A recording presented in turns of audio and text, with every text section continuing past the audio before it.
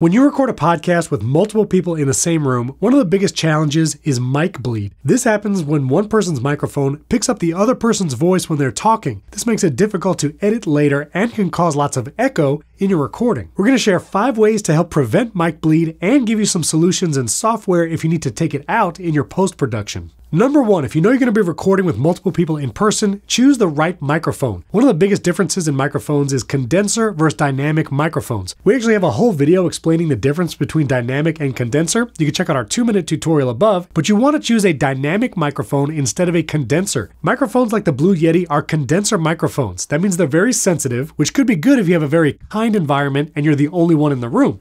But it will pick up everyone's voice if you're recording with multiple people in person. So instead, use a dynamic microphone like the ATR 2100X. We'll put a link in the video description. Dynamic microphones will pick up less sound from this side of the microphone, meaning the other guests in the room, and will focus more on the speaker's voice. As you choose your microphone, also think about polar pattern. Polar pattern refers to the direction and spread the microphone has for where it's looking for or picking up sound. You want microphones with a very direct polar pattern that will reject noise behind the microphone. Those kinds of polar patterns look like this, and you can usually find that information on the page when you're buying a microphone. This is one of the reasons why many in-person podcasts use the Shure SM7B. While it is an expensive microphone and requires expensive audio gear to actually get good volume from it, it does reject lots of the sound that is on the other side of the microphone. So using multiple SM7Bs in person in a podcast studio will actually give you the least mic bleed of probably most microphones. Tip number 2, no matter what microphone you might have,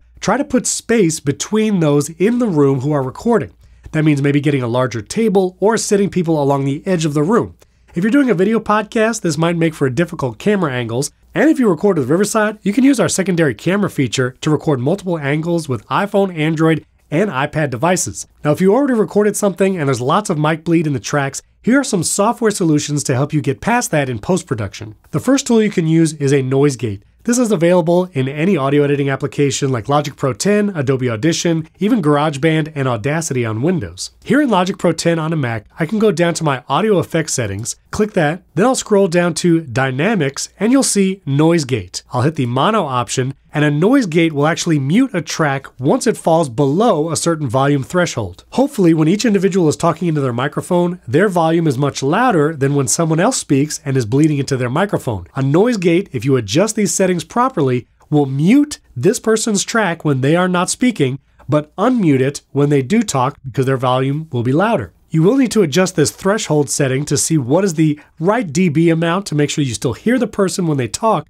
but cut everyone else out. It might not get it perfect, and you'll have to manually edit a few portions of the track, but a noise gate might get you pretty far. If you'd like a more in-depth tutorial on using a noise gate and things like an equalizer and compressor when editing audio, check out this video above, and the link is in the description. Number 4 is a tool called Strip Silence or Remove Silence. This is actually my preferred method when I need to remove sections of a track that a person's not speaking. This is available in Adobe Audition, Logic Pro 10, and I'll show you how to find that in both of those applications. Again, here in Logic Pro 10, if I click on the track where I need to eliminate some of that mic bleed, I actually need to access a keyboard shortcut by holding the Control button on the keyboard and then tapping the letter X.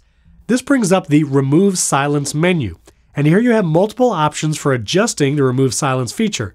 Again, you'll see a threshold, and this you have to adjust to make sure that you're removing the silences or the places where a person is not talking, but you're not removing this track's actual voice. So adjusting this threshold up and down, you'll actually see the parts of the track that will be removed. There is also a minimum time to accept as silence. You can raise this to make sure you're just cutting out the large sections of the track where someone's not speaking, or you can adjust this down to 1 second, and it will be more aggressive at cutting out the parts of the track where this person's not talking.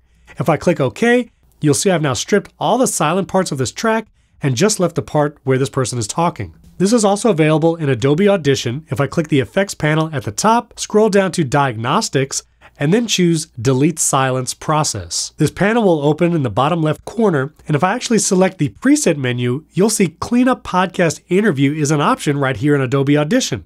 I'll click Scan, and then Audition will actually scan for all the silences here in the track. Again, I have the same options for threshold or signal below and the amount of silence that it starts deleting.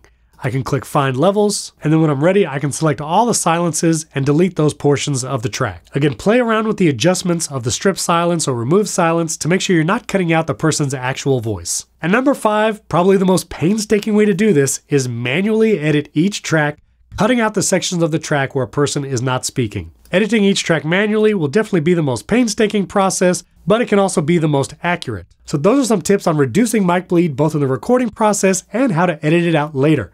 If you want to hear even more tips on video podcasting, the best USB mics, or 3-point lighting, subscribe to the Riverside channel and leave a comment below if there's a 2-minute tutorial you'd like to see on the channel. We'd love to make that too. Thanks for tuning in. We'll catch you in the next video.